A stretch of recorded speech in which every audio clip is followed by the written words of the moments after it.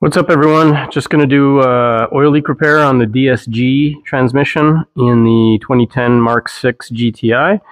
So we thought we'd do a service at the same time because we've got to drain the fluid anyway and we don't know the last time it's been done. So I'll show you what we're working with.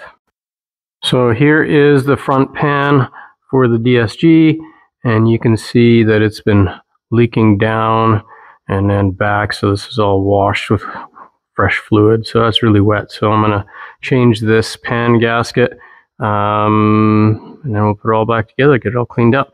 So to start, I'm going to remove the drain plug here. So there's two drain plugs on the DSG, this external aluminum one, and then when I get that one removed, there's another one deeper inside.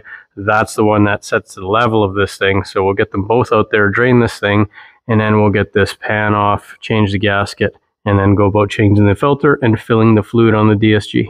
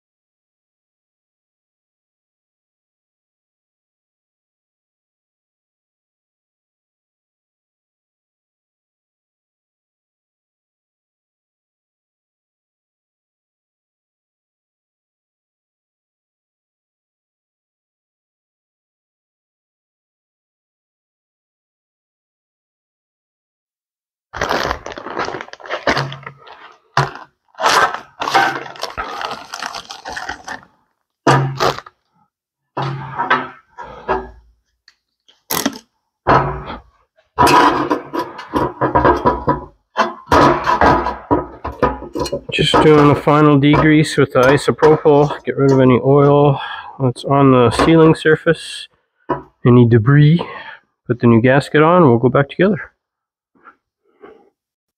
I've already wiped the sealing surface on the case, but I'll do a quick wipe with a clean rag and some isopropyl to get rid of any oil on there to help us have a better chance of sealing before it goes up there.